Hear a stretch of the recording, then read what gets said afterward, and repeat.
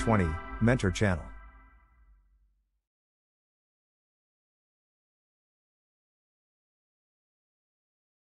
Hi, and welcome to this short briefing. We are going to speak about some specific items of the exterior walkaround. While there were several events reported to Airbus that were related to the walkaround, we will only refer to those we considered necessary to highlight. Some of the incidents could have been avoided if these items had been detected during the walkaround inspection.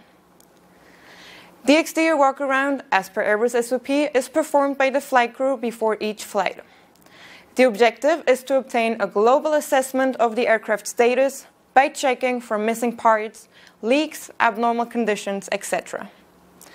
Please note that the illustrations available in this video are basic illustrations and may not correspond to the exact configuration of your aircraft. So, let's start with probes and ports obstruction. From time to time, pitot probes and static ports contamination is reported to Airbus.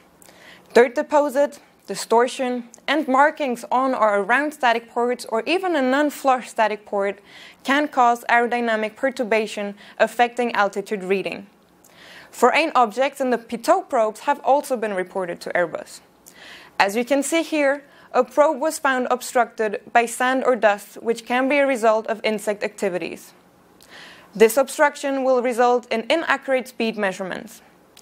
We know you cannot specifically analyze the interior of a pitot probe from the ground.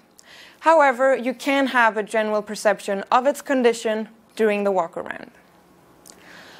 While speaking about pitot probes, let's highlight the issue about ice ridges. The main cause of ice ridges on the lower nose fuselage of the aircraft is ice accretion during a long stay on ground in cold conditions. You can see here an example of thin ice ridges forward of the pitot probes of an A320 family aircraft. Most of the events related to the ice ridges occurred during the first flight of the day. Ice ridges may be dislodged during the flight or may remain attached to the lower nose fuselage for the entire flight. Another possible cause of ice ridges is snow that melts on a heated windshield and then refreezes again in the form of ridges on the lower fuselage. It is important to be aware that these ice ridges on the forward fuselage can disturb the airflow around the static, pitot, and angle of attack probes. This can result in airspeed data to be at a value that is significantly lower than the actual airspeed. The consequence may be an unreliable airspeed situation from takeoff or later during the flight. The FCOM and the FCTM highlight the need to pay special attention to this area when you perform the walkaround in cold weather conditions. If the flight crew observe even thin ice ridges, they must ask the ground personnel to remove them before departure. Moving towards the engines, let's have a look at the fan cowl latches. The fan cowl is part of the engine nacelle. During the walkaround, check that the fan cowl doors are closed and latched. The fan cowl is correctly closed when all latch handles are aligned and flush with the fan cowl external surface. Airbus has had reports of around 50 fan cowl doors lost in flight. The investigation confirmed that in all cases the fan cowls were opened by maintenance prior to the flight. They were not correctly closed. During the walkaround, this was not detected.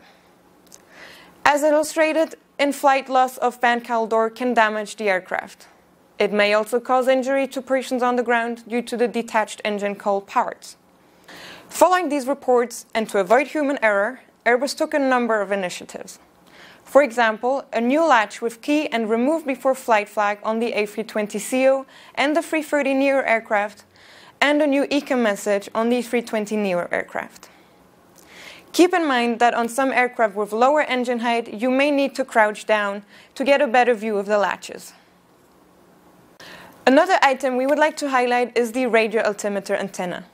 While on the 350 and 380 aircraft there are 3 radio altimeters on the forward fuselage, there are only 2 on A300, 310, 320, 330 and 340 aircraft. Each of them has a transmitter antenna and a receiver antenna located on the lower aft fuselage. Erroneous radio altimeter values have resulted in early flare activation during approach. One of the main causes identified was contamination on the lower fuselage. This can be due to dirt or ice accretion on the radio altimeter antennas. Also remember that the drain mast is located on the lower fuselage. For this reason, the cabin crew should not pour any thick, dark, or acidic liquid in the galley and lavatory sinks in order to avoid contaminating the lower fuselage.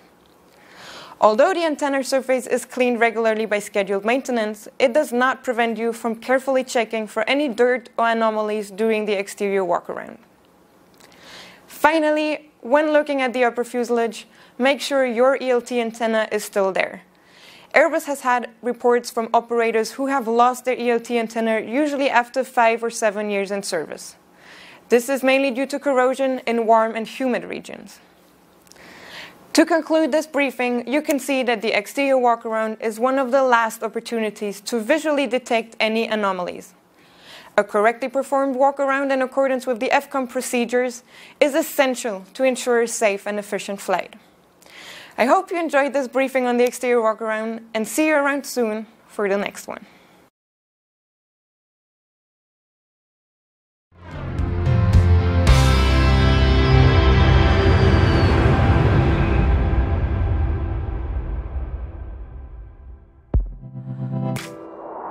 A320 Mentor Channel. Thanks for watching.